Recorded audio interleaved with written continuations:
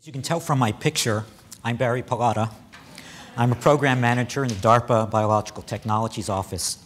And I'm going to tell you about a couple of my programs that are designed to improve the productivity of the drug and vaccine development pipelines.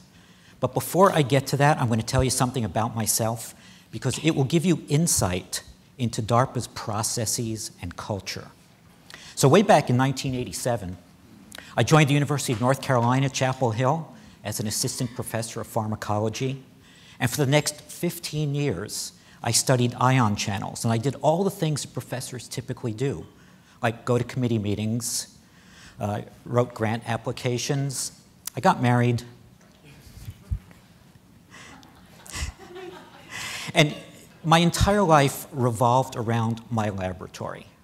Even now, as I tell you about it, I remember the excitement I felt when Eppendorf tubes became available in different colors. But believe it or not, after about 15 years, I started getting bored, and I started losing my interest in science, which was really sad because I'd been interested in science since the 6th grade. And I found myself thinking about life on the outside. And I realized that what I wanted to do was I wanted to go to interesting places and see really cool things, and I don't mean on the internet or on TV, but in real life, in person. And even more than that, I wanted a motorcycle. So in 2001, I turned to the internet to try and figure out what to do with the rest of my life. And there I discovered the Institute for Defense Analyses, which is a think tank in Alexandria, Virginia. And when after they interviewed me, they offered me a position. I accepted it after having been in academia in Chapel Hill, as a matter of fact, for 18 years. So I get to IDA. So after 18 years in academia, I'm now taking on a new job. I resigned my tenure. I'm going to take on this new position.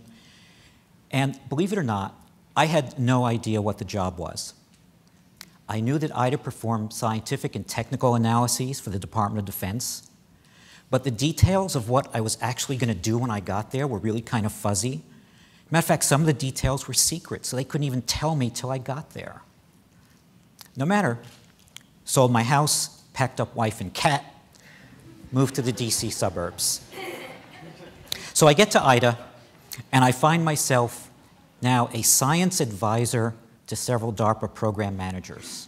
And my first task was to help with the evaluation of some research proposals that had been submitted to DARPA for potential funding. And I thought, great, this is something I know how to do, right? I got this.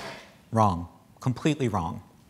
See, throughout my scientific career, I'd been taught to look for all the flaws in any journal article or research proposal or even idea. And of course, the more flaws you found in something, the greater the admiration from your colleagues and the higher your status. But DARPA did things differently.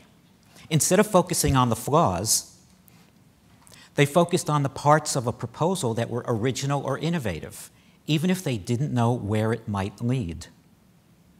At other times, they seemed to be looking at different parts of proposals because they fit together into some sort of long-term plan or something they called a vision.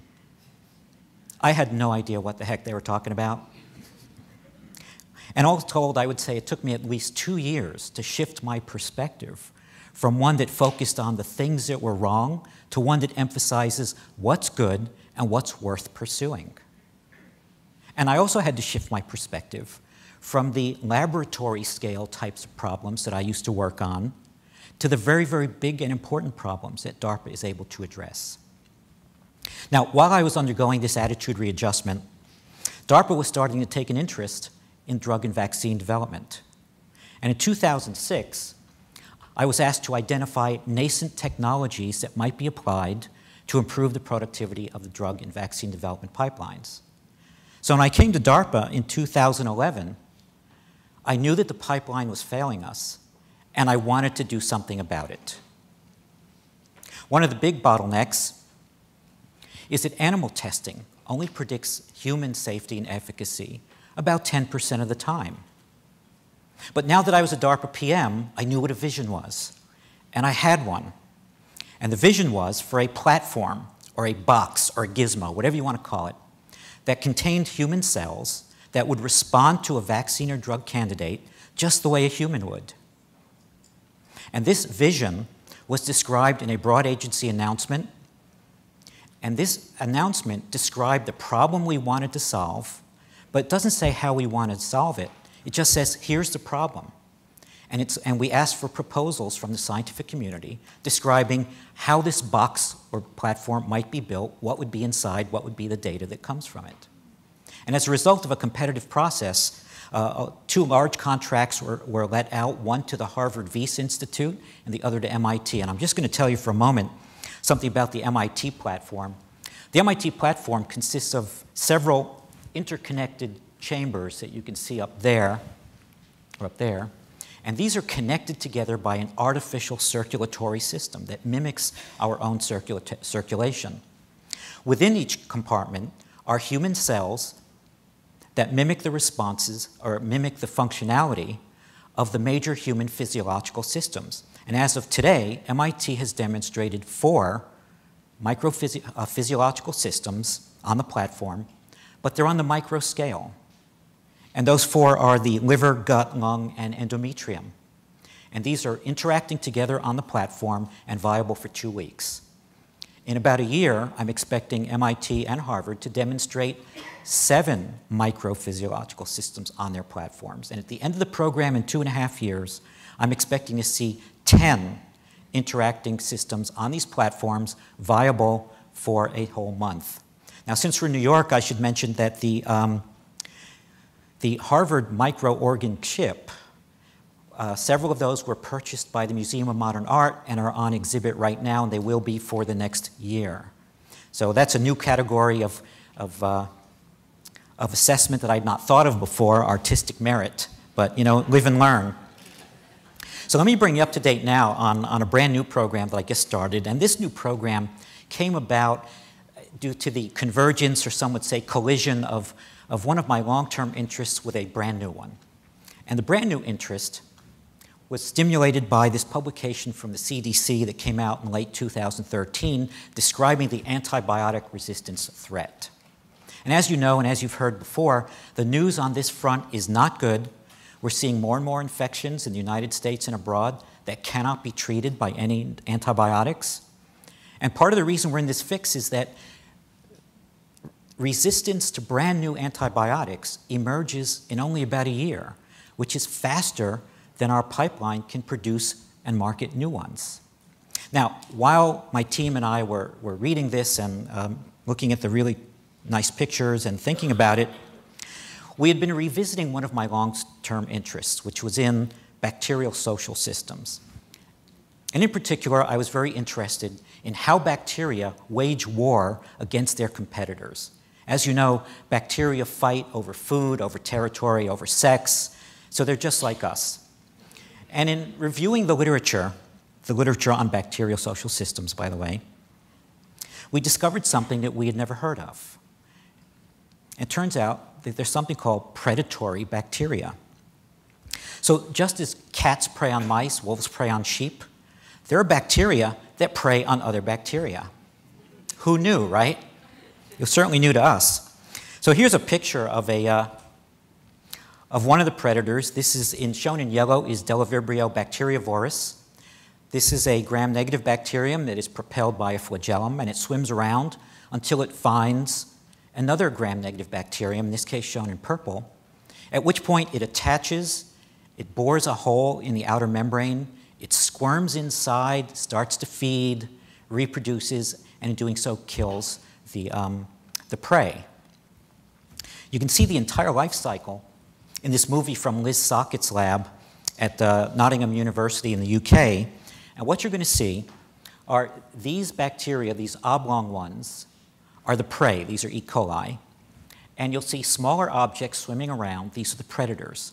And when the movie starts, you're going to see a predator come in from this lower left corner and immediately enter into this bacterium here, where it will start to incubate. And then over what's really a 3 or 4 hour period, the daughter cells will burst out. So if you can start the movie now, there he goes. Now he's inside. Now, if you look at this one here, he's already got one in there. You'll see that it elongates, it septates, and out they come. And now they are going around and they are hunting for additional prey. Now, right now you're thinking, where can I get one of these?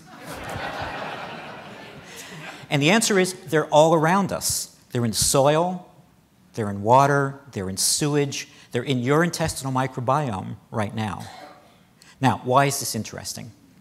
This was interesting to us because Daniel Kadori at Rutgers had published a paper, also in 2013, showing that these predators will readily prey on antibiotic-resistant pathogens that had been isolated from human patients, but in test tubes.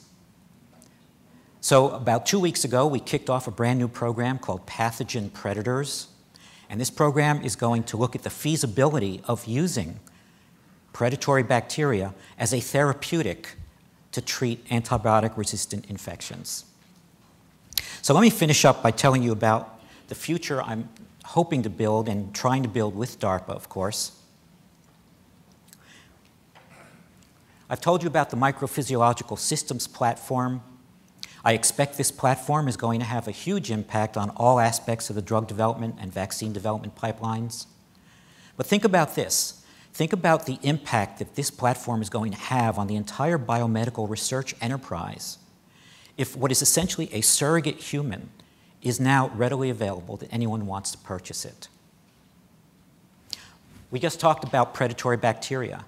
If we can show the feasibility of using these as a treatment for antibiotic-resistant infections, we will have opened up an entirely new line of treatment for antibiotic-resistant infections, not to mention other types of infections. We're also going to hopefully open up an entirely new line of research into the molecular mechanisms that allow these bacteria to do this sort of thing. We basically have no idea how the predatory bacteria find their prey and the sequence of molecular steps that are initiated after that, leading to the life cycle I showed you. I don't know where that's going to lead, but it sounds really interesting, and I bet it's something that we'll be able to exploit for our mutual benefit. Finally, the last thing I want to say is that, as you've heard many times today, DARPA is very open to new ideas. If you have interesting research that you're doing and that might lead to a new capability, or it might even create turmoil in biology, we'd like to hear about it. It's easy to contact us, start the dialogue with DARPA, because we can't do this job by ourselves. So I'm going to turn it over to Jeff Ling, who is going to take us out.